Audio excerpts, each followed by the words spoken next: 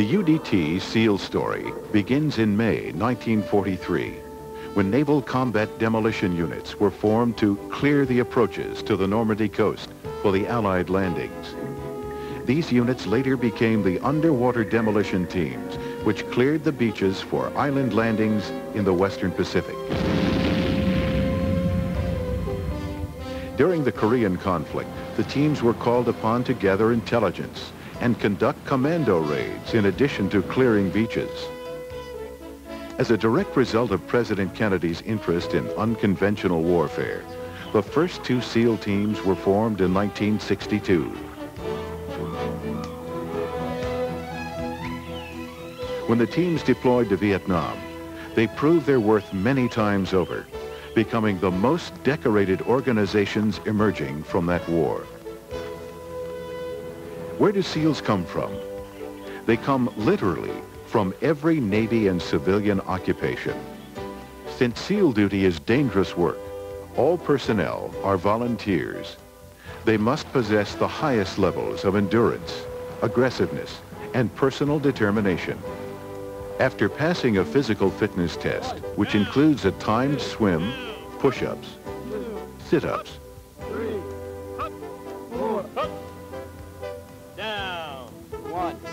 pull-ups, and a timed run, volunteers are issued orders to BUDS, or Basic Underwater Demolition SEAL Training.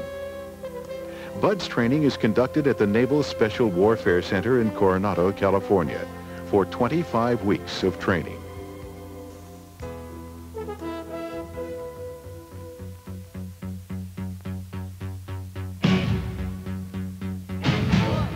This arduous course is divided into 3 distinct phases, each of which all students must complete.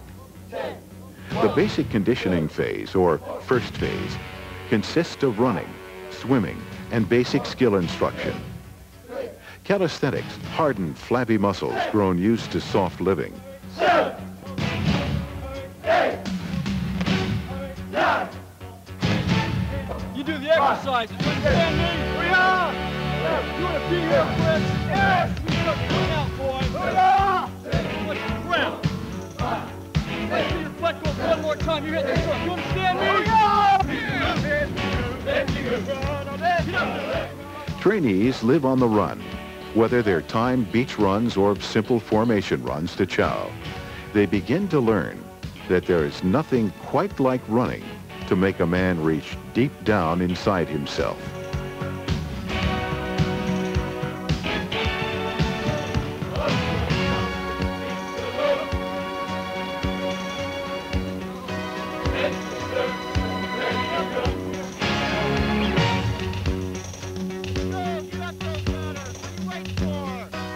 The obstacle course simulates the physical challenges often encountered in combat. Each week, trainees must better their previous times. As the weeks pass, times drop dramatically. Roll, you guys are taking a rest up there. Drag. Long-distance swims. Through extended physical exertion, students learn to build the endurance and confidence needed to complete what is without a doubt the toughest training offered by the United States military. Basic surf passage and rock portage prepare trainees for landings with tactical equipment loads.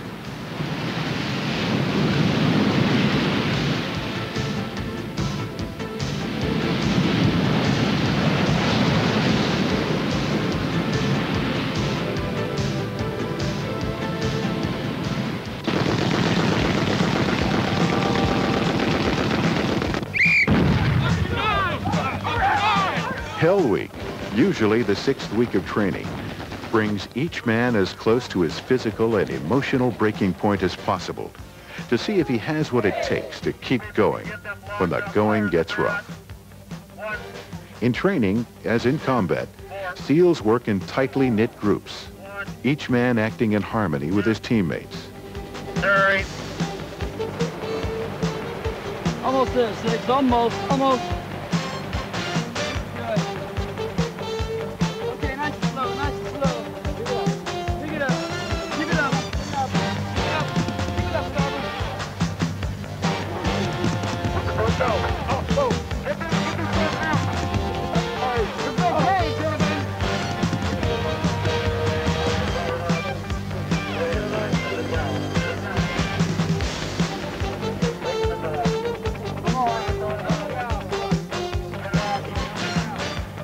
Persevering under miserable conditions such as these can mean the difference between the success or failure of a mission.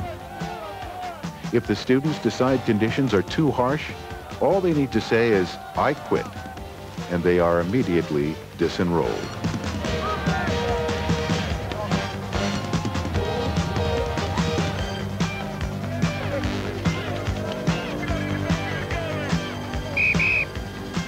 Those who make it through Hell Week emerge confident that they have the stamina to overcome the physical and mental demands and still be ready to fight when fighting is needed.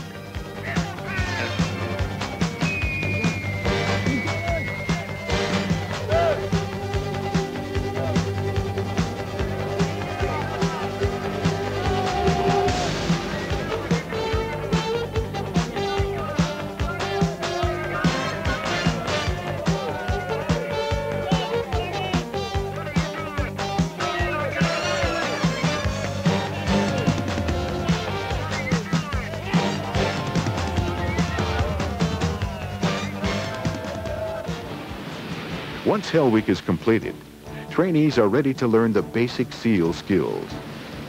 They receive practical experience in hydrographic reconnaissance, in which swimmer pairs come ashore to reconnoiter the beach in order to provide the critical information needed to conduct amphibious landings.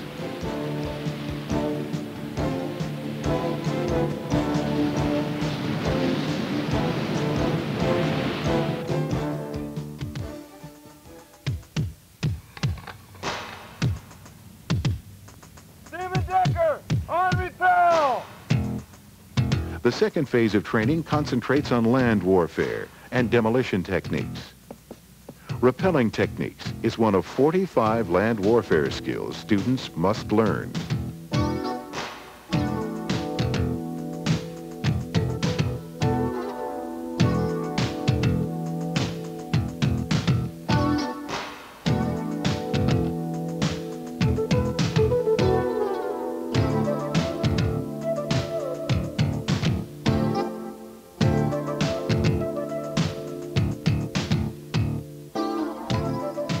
Small unit tactics, compass navigation, and map work prepare trainees for San Clemente Island, where students also learn to effectively and safely use a variety of weapons and pyrotechnics.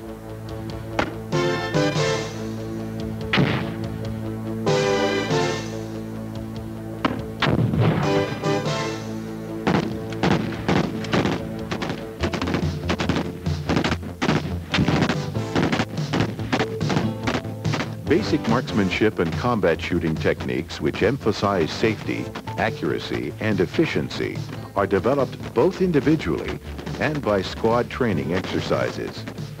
Training events include strictly controlled live fire maneuvers under the direction of experienced instructors.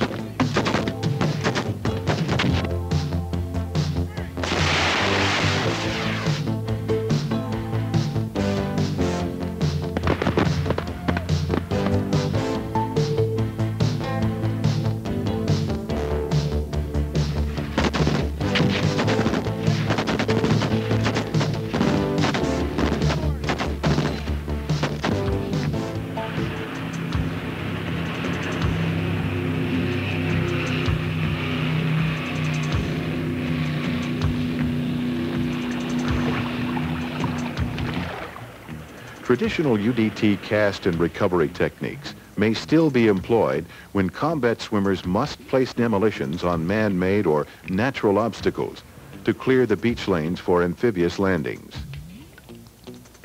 Instruction in demolition techniques include classroom work and practical application during intense training exercises.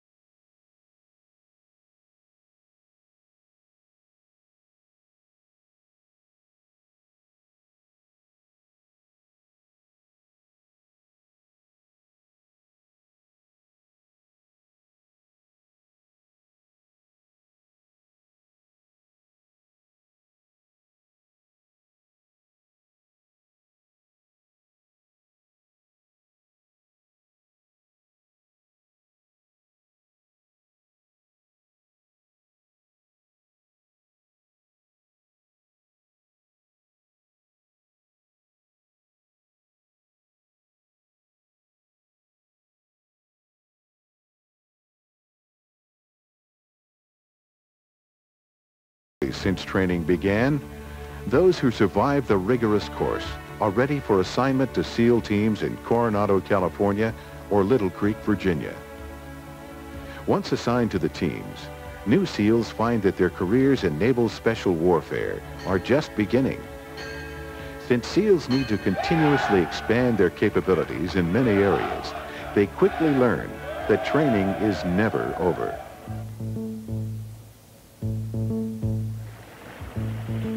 After graduation, SEALs learn to use state-of-the-art equipment, such as the Mark 15 underwater breathing apparatus, which enables the SEALs to dive much deeper and longer than conventional scuba permits. Selected BUDS graduates are assigned tours of duties in the SEAL delivery vehicle teams. These units, made up of SEALs and Navy technical specialists, provide unique transportation for combat swimmers. A modern version of the mini-subs used in World War II, the SEAL Delivery Vehicle, or SDV, is an important component of the Special Warfare Inventory.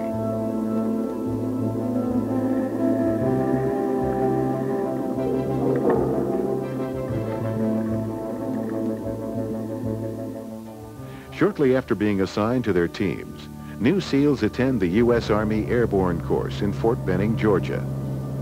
However, this is only the beginning of their parachuting careers, as they soon become qualified in basic and advanced military freefall techniques.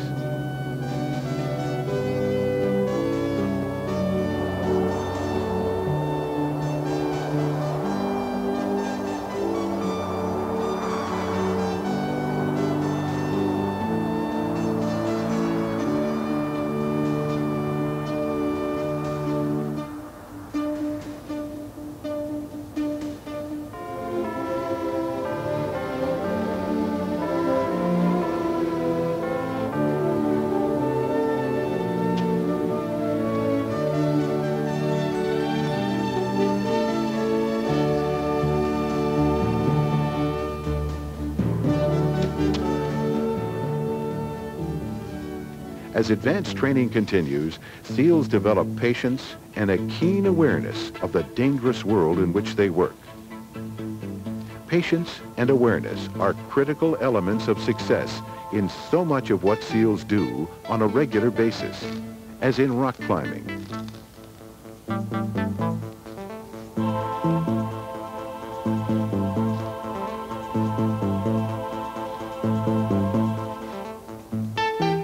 As time goes on, SEALs frequently use the training they receive from both BUDS and the advanced courses.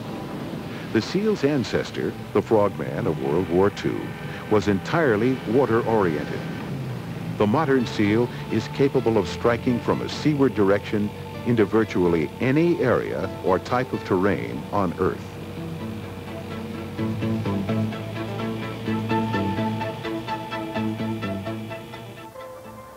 The U.S. Navy SEAL must continue to grow and develop mentally and physically in order to effectively fight in all geographical and climatic environments.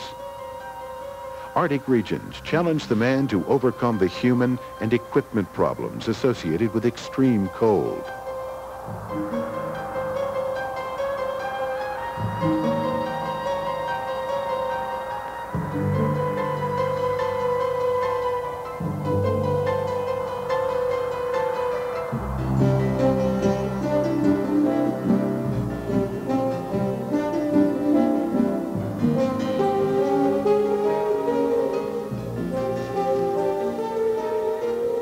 Desert operational planning and tactical execution must be exact in this hostile terrain, where distance, food, and water problems pose unique survival challenges.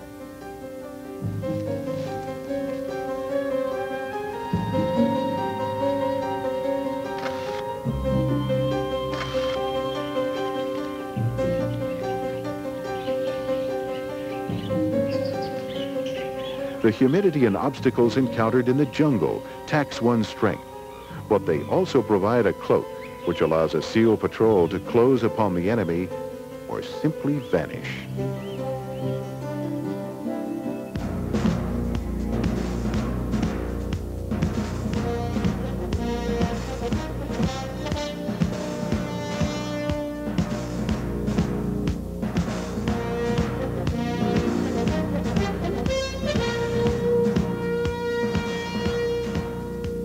Today's SEAL upholds the proud tradition of Naval Special Warfare. The history of the teams, from World War II's combat demolition units to today's multifaceted SEAL and SDV teams, has been one of accomplishment and professionalism.